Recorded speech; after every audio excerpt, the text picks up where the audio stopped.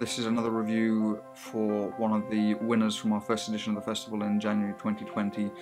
The film is called Almost, submitted by Teresa Garratty under the category Special Abilities Filmmaker, or Alternate Abilities. The film is set in a library, and it really plays with the concept of miscommunication.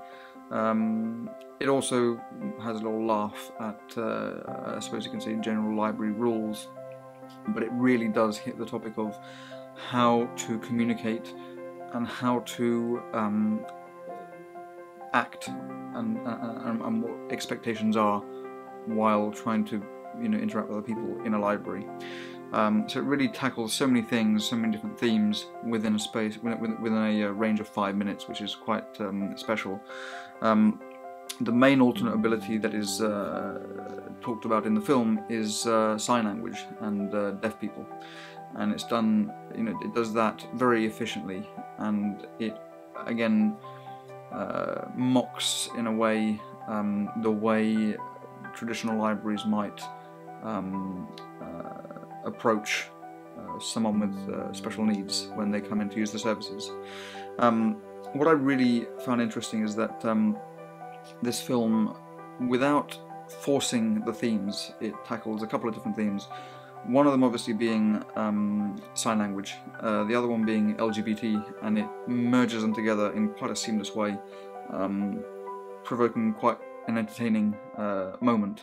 So I was watching this film feeling entertained.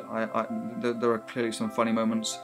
There's a bit of emotional suspense between the characters, and then there's obviously a little twist towards the end, which also helps the audience with their emotions and with understanding what the linear narrative of the film is trying to do to us watching it.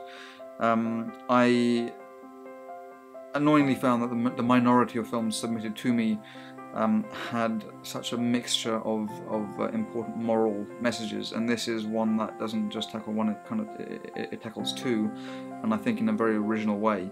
Anyone who spends time in a library as a job or as a student will not only emphasize with this film, but will find it funny and will find it entertaining, and they will see themselves in it, even if you're not part of the LGBT community, and even if you're not using sign language as your main form of communication. So well done, Teresa. Very easily, this was the favourite of alternate abilities.